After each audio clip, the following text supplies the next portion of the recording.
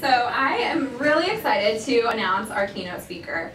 When I started a writing center 7 years ago, Jen Wells was one of the first people that I was in contact with. Jen is fabulous. She'll tell you about it, but she started a high school writing center in San Francisco, California, Mercy High School. And since then, she got her PhD at the Indiana University of Pennsylvania in composition studies, where then she moved from one sunny place, California, to another sunny place, Florida. And she was the director of the writing center at Florida State University for 2 years before she headed to Sarasota, where she currently is the composition director and oversees the writing center at the New College of Florida. She knows students. She works for students. She loves students. She was a high school teacher first, and she is really excited and prepared to speak today, both to the tutors and to the directors in the room. So without further ado, I'd like to introduce and welcome Dr. Jennifer Wells.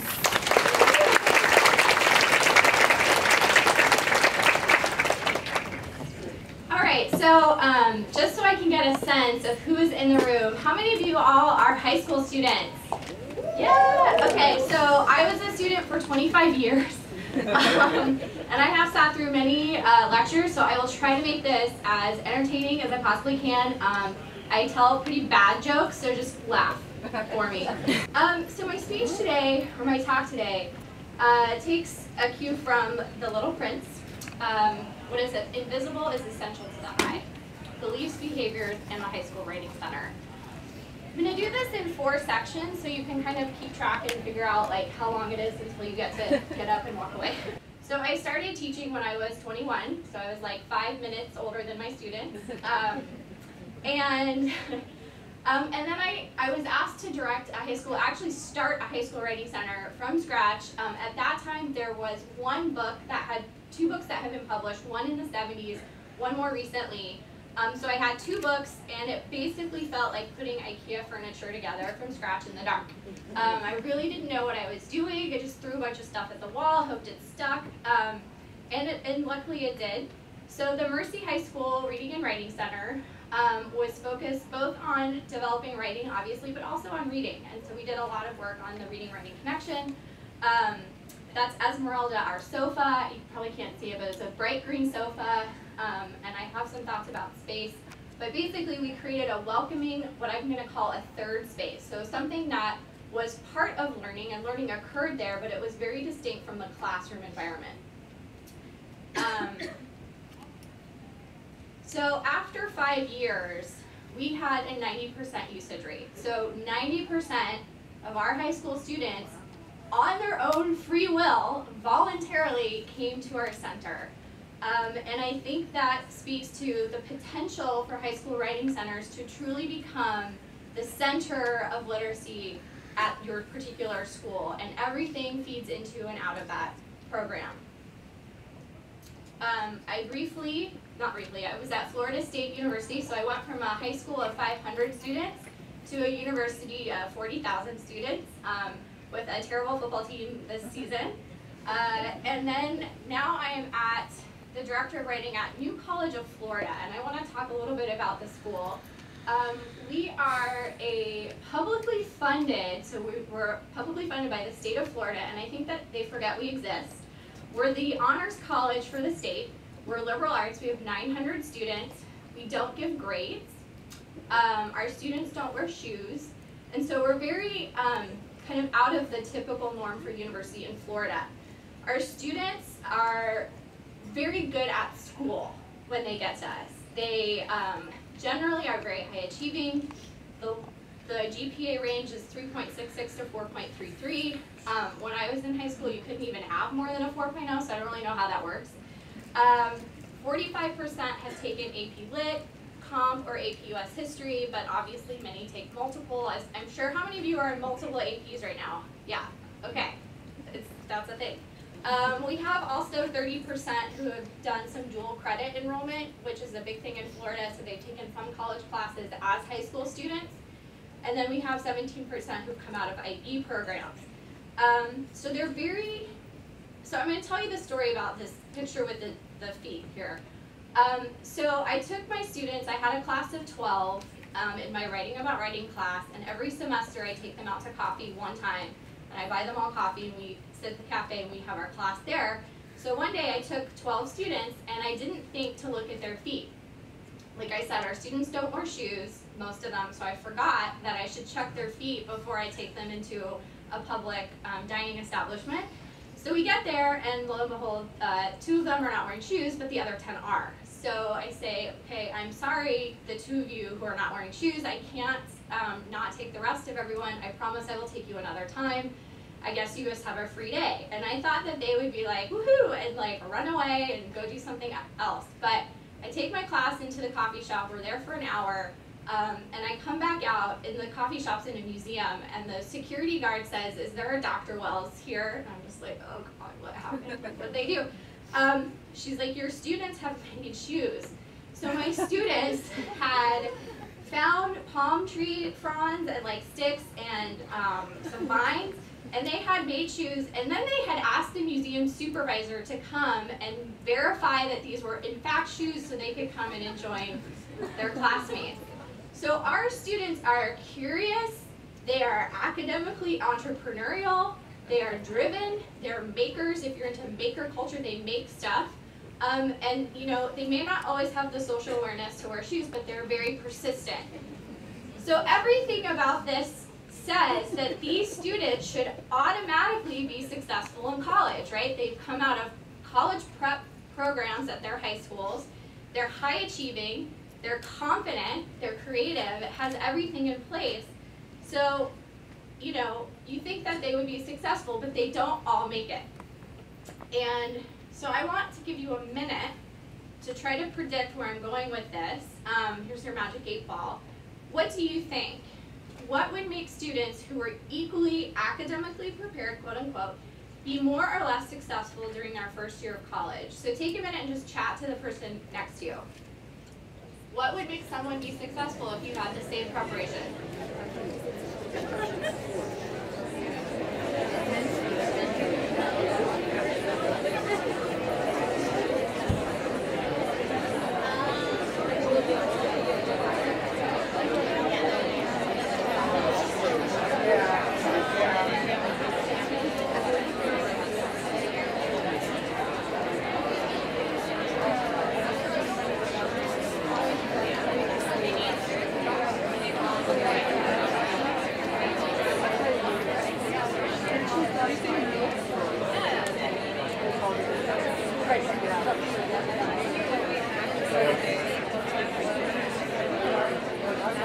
Alrighty, so I had the same question when I was doing my PhD while I was also teaching high school, which I don't necessarily recommend those 2 things at the same time, but you know, you do what you have to do. And so what I ended up doing is I studied the graduating class of that high school, and I followed them, not literally, I wasn't a stalker, but I followed them through their first year of college at all of these different colleges. A lot of them went to big public universities in California. Many went out of state, liberal arts schools, 2-year community colleges, you name it, they went there. And initially I thought our super awesome curriculum at the high school, which I had played a role in developing, was going to make them successful. I mean, we had taught them everything. And what I found is it was not the curriculum that made them successful. It really came down to what I'm going to call their dispositions or their beliefs. And that leads me to knowledge transfer. So, when Amber told me how many students were going to be here today, I'm like, okay, hold on, I got to put in a bunch of gifts. So there they are. Well, also for me.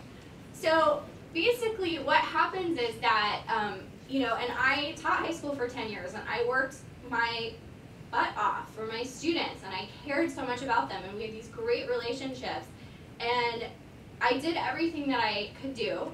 And what I found is that, and this quote from, this is a great book if you're all going to college next year, The Transition to College Writing. He tells it like it is. Standardized classes and examinations cannot prepare students for the richly unstandardized learning environments that lie beyond those gates. And this is especially true at New College. Again, no grades. Students really don't know quite where they stand because they've gone from having, you know, power school where you have your grades updated every 5 minutes, to narrative evaluation, so there's a lot of ambiguity. We don't have like a set curriculum in the sense that many schools have like a first year, second year, third year level. So there's a lot that students have to be flexible to do in order to be successful at our school. When they enter college, students must be prepared above all to adapt, and this is my emphasis, adapt to these new environments. So it's not like they can take what they learned in one place and exactly transfer it to a completely different context. It just, the direct transfer doesn't work. And you know, as someone who taught high school for 10 years and has been at the college level for 6, I often feel like I go back and forth between the two groups. And I have some disgruntled faculty that I work with at the college level who say, you know, the students today are worse off than they ever were. And I'm like, well, that's what Plato said like thousands of years ago, so, you know, it's not new. But really, a lot of the complaints are not so much about skills. Like, our students come in with strong skills. Obviously, they've done really well in high school and done well on AP tests. But it's not really about the lack of skills, but the ability to apply these skills in a new context. So again, when the context is so different from what they knew before, the transfer doesn't happen automatically. So knowledge transfer, here's my nerdy part, right? I said nerdy for 5 minutes. The ability to take what is learned in one context and apply it successfully in another, possibly different context, right? So this cat has learned that he can grab things with his paws, but then this doesn't work in this context because it's a ribbon, right? So David Perkins and Gabrielle Solomon said that education can achieve abundant transfer if it's designed to do so. So this isn't like a doom and gloom, you're all destined to suffer when you get to college, or high school teachers, like, what have you done with your lives? That's not my point at all, obviously. But you do need to do some certain things. And so when I studied the students who graduated from our high school, again, it came down to their beliefs and behaviors. So if you think about transfer, knowledge transfer as a puzzle, there's lots of different pieces. You have the learner, or the student, the instructional tasks, including the learning materials and practice problems, so stuff you get in class, the instructional context, so just the setting of the school, the high school that you're in, the sort of behavior of other students, the norms and expectations that come with your particular institution, all of this will affect your transfer. Then the transfer task, the thing you're trying to do, where you're trying to take knowledge from previous learning and apply it to current learning, and then that context. And so a lot of what I thought I would find again is that the instructional tasks or learning materials were what the curriculum or what facilitated the transfer and actually had to do with the learner. So even if the learner has acquired all of the resources necessary for a particular transfer task, so even if they've done everything right, they've learned all the things, they've passed all the tests, if they cannot easily access those resources, so if they cannot be metacognitive and reflect back on what they have learned, if they can't recognize the relevance of the prior learning to the past learning, so if they're like, they don't see there's a connection between the thing they're being asked to do now and what they learned before, or they don't have any desire to transfer their knowledge, they're like not motivated, then it's not going to happen. So again, it's not cognitive, it's really about the learner's dispositions. And so they have declarative knowledge, so if you think about this with writing, you've got content knowledge, which is knowing that. So if you know that a topic sentence is the first one in a paragraph, you've got declarative knowledge. You have procedural knowledge, which is you know how. So you know how to revise a topic sentence to fit that paragraph. But then you need to also have dispositions, which are beliefs and attitudes that influence a learner's actions. Example, a learner is motivated so they persist to keep on revising. So you can have the procedural knowledge and you can have the declarative knowledge, but you have to have the dispositions to enact that knowledge. There's my thoughts. Okay, so let me talk about a couple of key beliefs. So expectancy value theory, which is a fancy way of saying, like, how many of you have sat, students and people who used to be students, sat in, or professors who went to professional development, sat in a workshop and said, how am I ever going to use this thing? This has nothing to do with my life or is not relevant to my interests. Has this ever occurred to anybody? Yeah, okay. So obviously, if you're sitting there and you're like, I idea of how this is useful, I'm sure it's actually not useful, then you're not motivated to really learn it in the first place. You do what you need to do to get through, but you're not absorbing it. And so when students don't really have a sense of where they will transfer their knowledge down the road, they are unlikely to transfer it at all. And that really comes in with writing. Students often don't understand, like, okay, they've written X, Y, and Z genres, but they don't quite know, like, where down the road in college or even in life. I have a lot of students who are majoring in computer science who think that, well, as a first year they think this, and we fix them quickly, but they think that there is not much writing in computer science, especially if you get a career as a software developer. Well, I can tell you, having grown up in San Francisco, that most of the people that have high positions in software, like our chief technology officers, have backgrounds in humanities because they can write and communicate well. You have to be able, if you're a computer science major, you have to be able to write about technical things, but then explain them to someone who doesn't know anything about what you're talking about.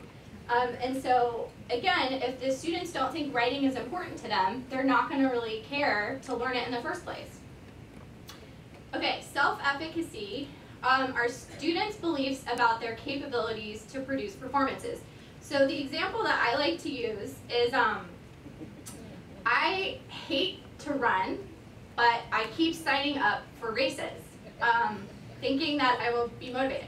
So if I thought that it didn't matter what I did, it didn't matter what training I did or what nutrition I followed, that I would no way pass that finish line, then of course I would not be motivated to train or eat well or stay hydrated, right? But if I think, you know, I really hate this and I'm actually not very naturally good at it, but if I put in the time and I run mile after mile, eventually I will run enough miles to get my medal, and then I will say I'll never do it again, and then the next day I'll sign up for another race, right? So your belief in your abilities impacts whether or not you do the things you need to do to be successful. So students with high self-efficacy are more likely than students with low self-efficacy to self-regulate their own learning, to work hard, and to be persistent. So obviously, if you think you're not going to finish, why would you keep trying? There's no point. Students with low self-efficacy may perceive work to be harder than it actually is, which can cause negative emotions such as stress and depression. And I see this. I tutored two high school twins. They just started college this year. I started tutoring them when they were in 6th grade, and they both struggled with issues of confidence. And because they were so down on their own abilities, even the simplest assignment that they had done 20 times before, it was like A, new to them, and B, the worst thing they had ever seen because they thought it was going to be so hard. And I'm like, Anna and Mary, you've done this a million times. But their beliefs about themselves impacted their ability to perceive the assignment accurately. All right, attribution theory is when a student believes their ability or efforts are the cause of their success or failure, or that external forces are the cause of their success or failure. I really like this one. So this cat is either really good at knowing where things are or just got really lucky. So either this cat has an internal locus of control, meaning they knew that they could influence their outcomes, or they have an external locus of control, meaning the fates decided that this surfboard was going to be here for them to cross the pool. And so students often, and teachers, you will recognize this, and students, you probably said it, this teacher hates me. They are out to get me. They just do not, like, does not matter what I do, this teacher is out to get me. And you know, sometimes that's true, but most of the time it's not, right? So a student who's always blaming everything else in their life for their performance has an external locus of control. Other entities are responsible for what they're able to do. On the other hand, a student with internal locus of control thinks that it is up to them. But this can be bad also. If a student has an extremely high internal locus of control and they don't do well on an assignment, and we see this particularly with college freshmen who have done extremely well through high school and then maybe get a C on their first writing assignment, and it's like their identity, and I'm serious, this sounds hyperbolic, but their identity is in question, right? Because they have worked so hard and they have done everything that they could do, And if they are not successful, it must reflect somewhere on them. So these attributions are really critically important, and it's important to have a healthy balance. So what does this have to do with the High School Writing Center? Well, I'm going to be making the argument that a high school writing center is probably, no, I'm not even going to say probably, is the single best place for students to develop healthy dispositions while they're in high school with regards to their reading and writing. And it can do things that classroom teachers just cannot do because of time and the number of students we have in our classrooms. I had 150 students when I taught high school. As much as I wanted to meet with them individually every day after school, all day long, like you just can't. You know, you cannot give each student the one-on-one time. And when it comes to beliefs, that one-on-one time is what students need. So going back to expectancy value theory, students will perform better when they believe that they are capable of what they are working on. So peer tutors are really the best people to say, sophomore, you're working on this writing assignment, you're developing a thesis statement, well guess what, next year in so-and-so's class, this is all they do. So like the peer tutor has that insider knowledge. Is this true, peer tutors? Are you able to convince students, like, no, really, this is important because we're going to use it in this other class, right? You know more than anybody else where that student is going to use that stuff later on in their high school career. Peer tutors can be taught. Your directors can teach you how to prompt students to think, like, okay, you're learning this now, where might you use this down the road? And this is what I do with my students in my classroom. I'm always saying, think about where you could use this, because if they know where they're going, they're going to be able to take it with them. Peer tutors can also talk with students just generally, like peer tutors, you all talk about, okay, what are you interested in? What else is going on? You know more about their lives outside of school, their activities. You can help them see how these things are valuable in other places. And lastly, you can also, and I train our tutors at New College to do this, we have different tools for people that are internally motivated. There's a tool called Written Kitten. Has anyone seen this? Written Kitten, every 500 words you write, it gives you a new picture of a kitten from the internet. So our tutors know this, and they know to ask students about motivation, and they're saying, yeah, I'm really motivated by like external rewards. Well, here's a kitten website, right? Here's a kitten generating website. Or for students who need kind of like, I don't want to say punishment, but who maybe need some negative reinforcement, there's another tool called Write or Die. Anyone heard of this? Oh, yeah. Okay. So Write or Die, it basically, you set it for, I want to be able to write X number of words and I don't want to stop. So this is good for students who just need to generate stuff on the page and are afraid of the blank page. And the regular mode is if you stop writing for more than a minute, it just gives you like an annoying sound. The next level, it gives you a scary picture of like a spider. And then the third level, a kamikaze level, is it starts to delete your work.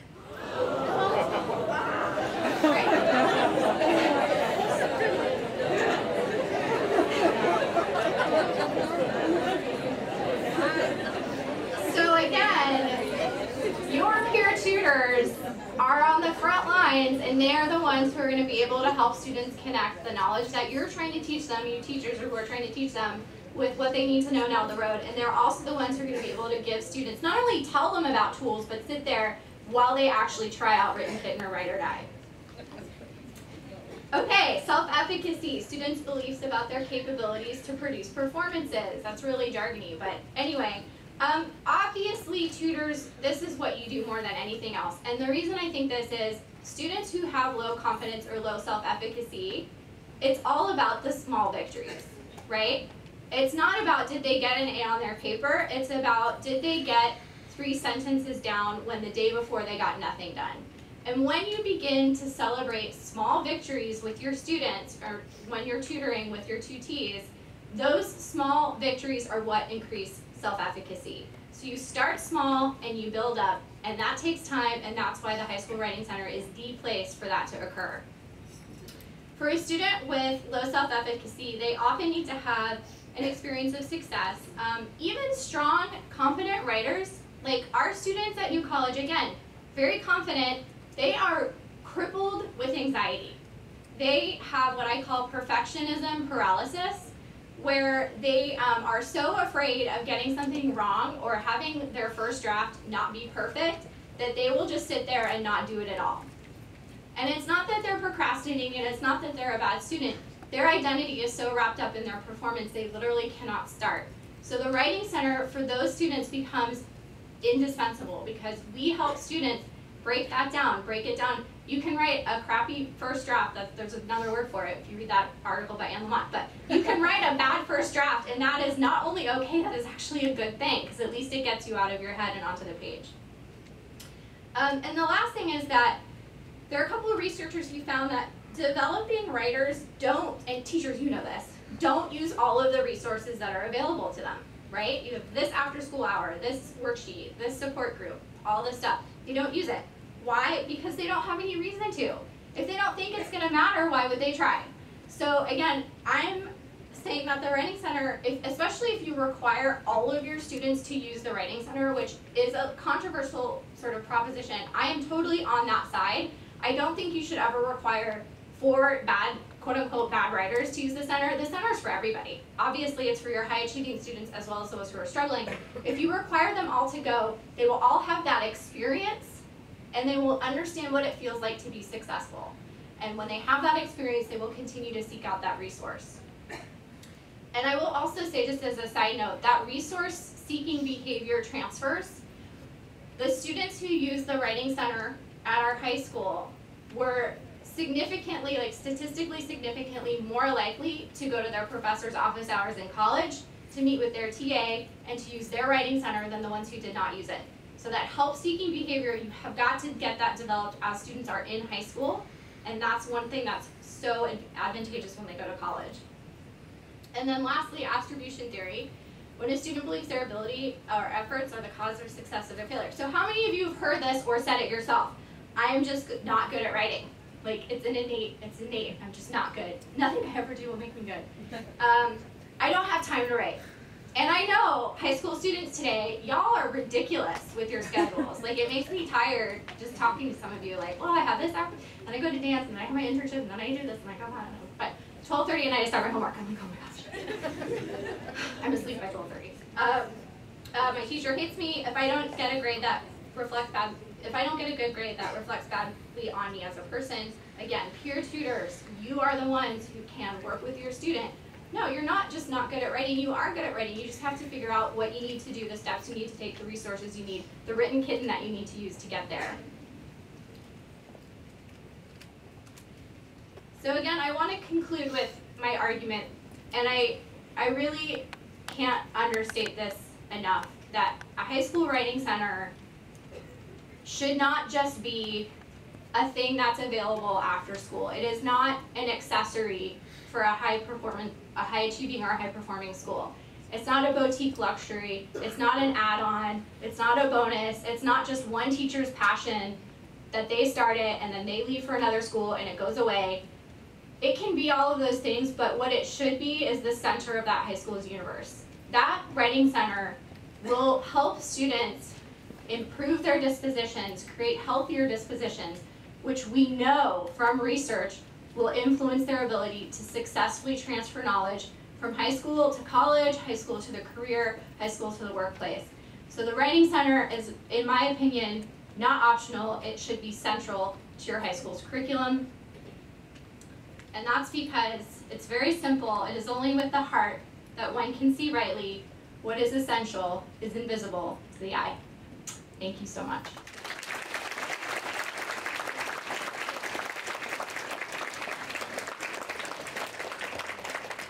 I think we can give Jen a much more robust and less polite applause.